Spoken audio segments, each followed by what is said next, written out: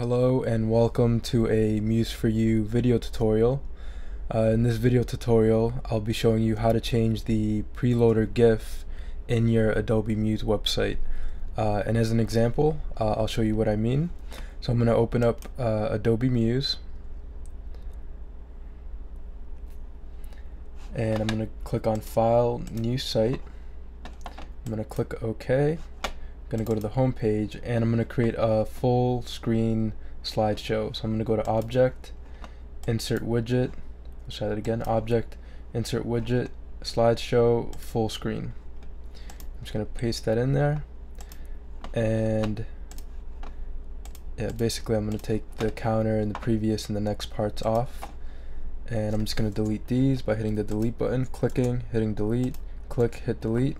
Then I'm going to go to my blue arrow right up here, and I'm going to go to add images and click on the folder icon. And I already have a few images ready to go, so I'm just going to select them and I'm going to click open. Okay. There's quite a lot of images in the slideshow, and the reason I'm doing that is so that we can see the preloader, and also my images are fairly large in size, so we'll be able to see the preloader for a few seconds. So let's see. So I'm gonna hit Command-Shift-E to preview in my browser, and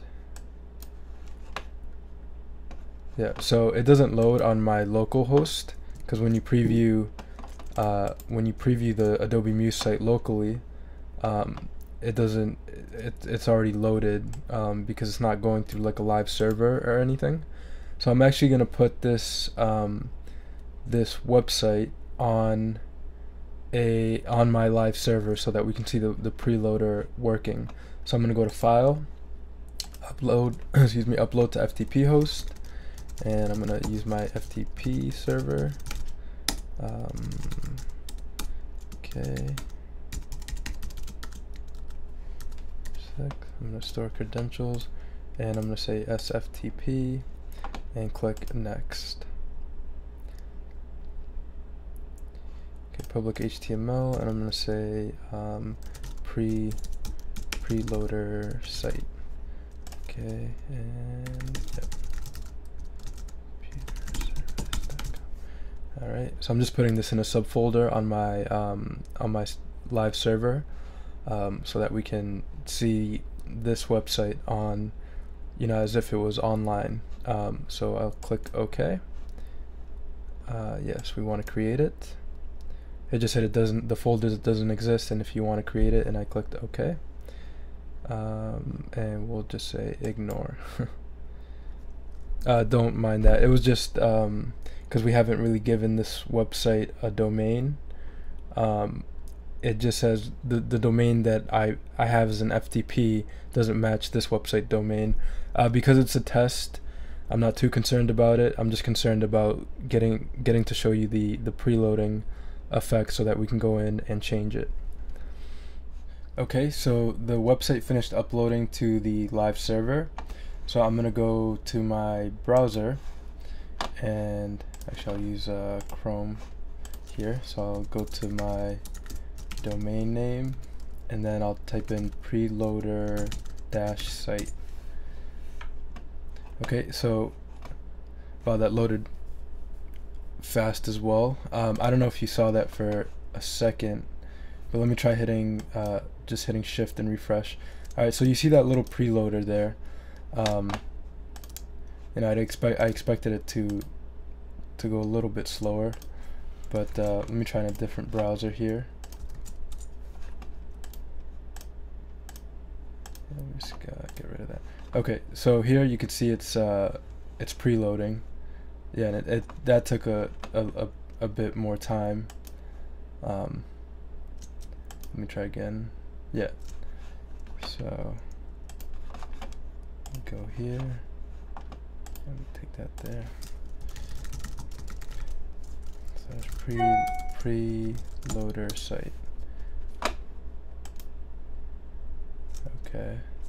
So what I'm going to try to do is clear history and website data. In the last hour, clear history. You can see I have some interesting pictures in there. Preloader site. Okay, so you saw it for maybe a second or so, and you know, it's just a slideshow with images in it. But basically, I think that'll be enough to be able to show you how to change that preloader GIF. So what I'm gonna do is I'm gonna go to codedrops.com. This is where I'm gonna get my preloaders, and I'm going to go to search and type in preloader or preloaders. You can do search preloaders. Yeah. Okay, so it's this first one here, freebie flat styled square preloaders, and then I'm just gonna click on that, and it gives you some examples of it, and then you can download the set for free. So I'm gonna click on download the flat preloaders zip file. So I click on that, and then it goes to my downloads folder.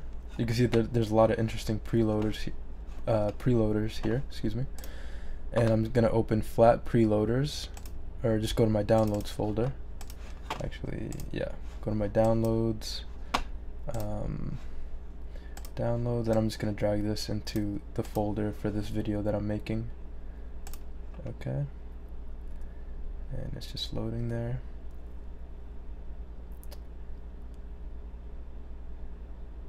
Okay.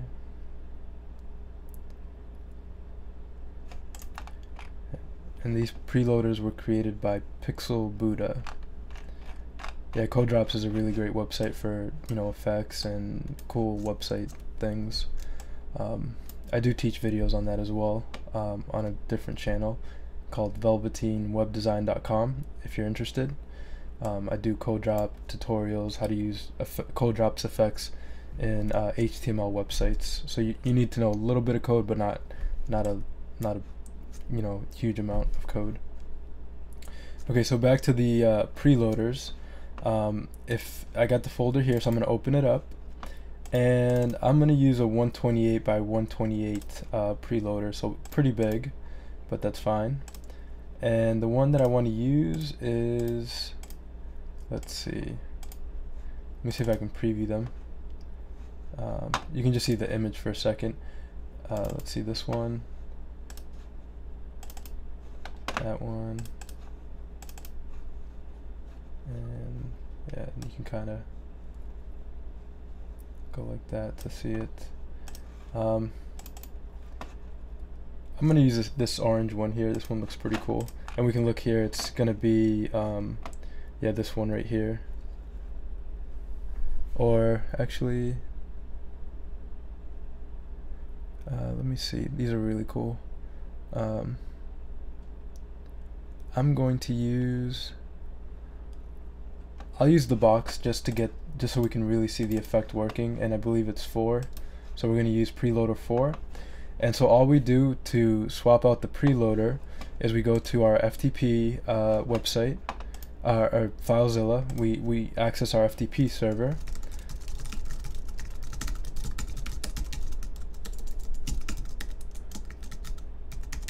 and I use port 22 because I like to have a secure connection to my FTP. And click OK. Alright, I'm going to go to public HTML. I'm going to go to preloader site. We can see that I created the folder preloader site on my server, so I'm going to double click there. And then I'm going to go to images, and right here it says blank.gif. Oh no, that's not the one we want. We want loading.gif. So basically what we do, we just take this preloader and just copy it right into that folder, and so now we have preloader4.gif. So all we have to do is delete this. We'll just delete loading.gif and say yes, and then we'll rename preloader4_4.gif to loading.gif. And so our website will now look at this GIF, loading.gif, as the GIF for the preloader. So if we go back to our test site, our preloader site, I type in preloader-site and hit refresh. So I'm gonna have to clear the history and website data. Okay, so alright, so it took me a moment, but I had to clear the cache in my Google Chrome browser.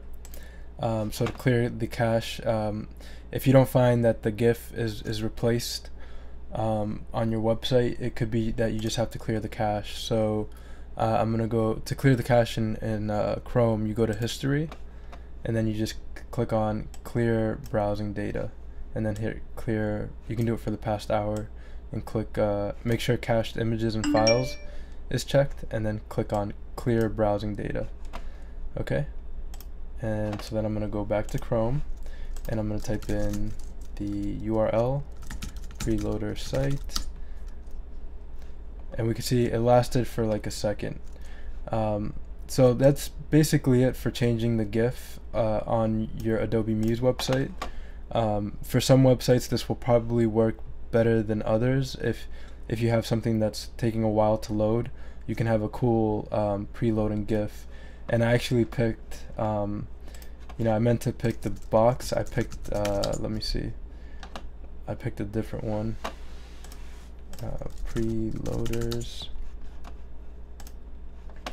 Yeah, I actually picked this one, this green one that goes like that. But yeah, I mean it's easy to replace them. You just do it in your FTP server, and just replace loading.gif with your custom preloader that you've selected. It could be either from Codrops or from any website that you've you can create your own GIFs and just replace them to match your website. Alright, so that's pretty much it for this video. Thanks for watching. If you like this video, please subscribe, and if you need web hosting in a domain, Bluehost is a great hosting provider, and you get a free domain when you sign up through Bluehost. I think right now they're having a bit of a sale where you can get really affordable hosting. I think it's like $3.49 a month, something like that. But anyways, yeah, thanks for watching, and I'll see you in the next video.